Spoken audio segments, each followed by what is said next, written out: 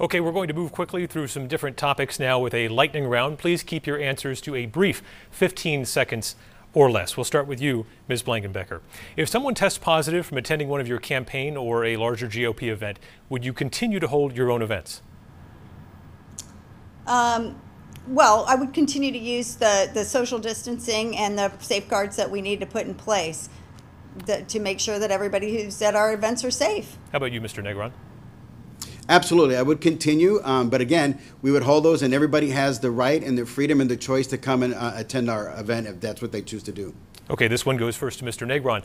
Of New Hampshire's Yes. many pro-Second Amendment advocacy groups, which one is the best? And name one specifically.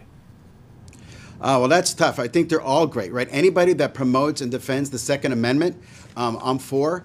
Gun owners, New Hampshire gun owners, I think is a good one. You can't, anybody that's fighting for me and my rights, I'm for them. How about you, Ms. Blankenbeker? Favorite gun rights organization in New Hampshire? Oh, I don't have a favorite, but I did receive the highest rating from any of the gun groups in the from gun owners. The New Hampshire Firearms Coalition in the state of all the congressional members, so I'm really proud of that. But I think any group that advocates for our Second Amendment is awesome, and they all have my support. So first one to you, Ms. Blankenbeker here. You both ran for the same seat in 2018. What have you learned about your opponent from that experience?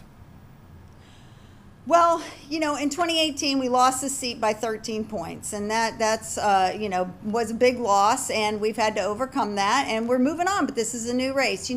What I learned was that where our campaign fell short was that we were having trouble with messaging, and we've done a great job getting our messaging out, and we've done a great job. We've got a team on the ground, and we've done a tremendous job. So that's time. Yeah. All right, Mr. Negron, what did you learn about your opponent in 2018?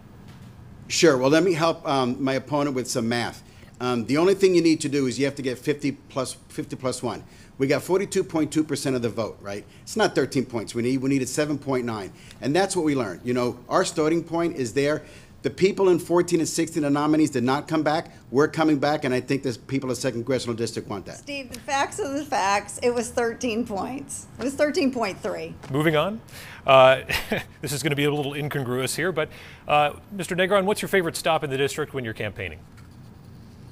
Oh, wow. I like the Redstone Rocket that's up in Warner. All right. How about you, Ms. Negron? Favorite stop in the 2nd District? Well, we love Louie Louie's in Lebanon. It's a great restaurant. It's been a family favorite from when we lived over in Lebanon, and I love to go back and visit that area. Okay, and final question of the lightning round, Ms. Blankenbeker. Should immigration from Europe be prioritized over other countries? I'm sorry, I'll ask it again here. Can you repeat that? Yeah, thank you. Our final lightning round question here. Should immigration from Europe be prioritized over other countries?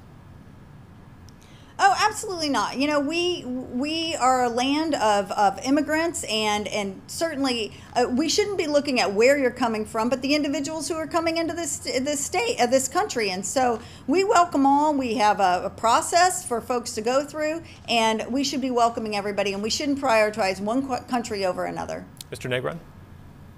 Not at all. This country is still a beacon of hope. Despite everything we see going on. So there shouldn't be any prioritization at all. Anybody that comes to this country has to follow the laws. We are a land of laws. There's a right way to do it. Let them do it, and then they're welcome in our country.